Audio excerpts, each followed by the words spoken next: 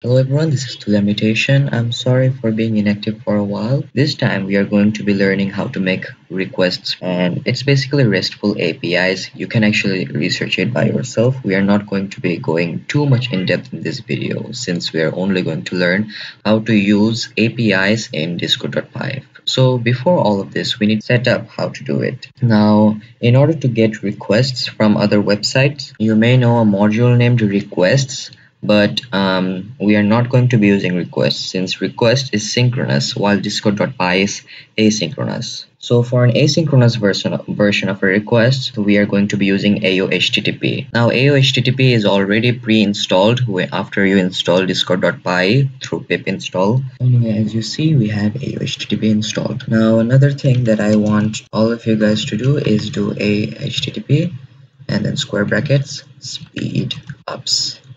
Now what this does is that it installs new modules so it can replace old modules of what Aiohttp uses. And these new modules are way faster than the previous ones, which is why you should install it for better performance. For all of this, let's just import Aiohttp, and now we're ready to go. So first, we're going to do the very normal client.command. And then async def and then just test. We're going to be changing it soon, cdx, and now we're going to do async with, this is quite different, so pay attention, aiohttp dot client session and then a bracket.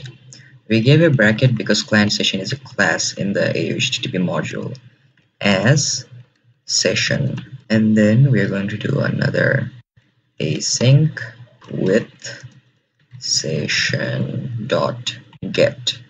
So now it's just a normal requests get if you're familiar with that. And now we are not really going to be doing anything, so let's just do www.people.com and yeah, accept. We are going to be using this part for almost every API calls we do, so R. Now we are going to do r.status. The reason why we are doing status is that because we can't really use the normal try or accept thing. If you know that, it's the error handling we do in Python.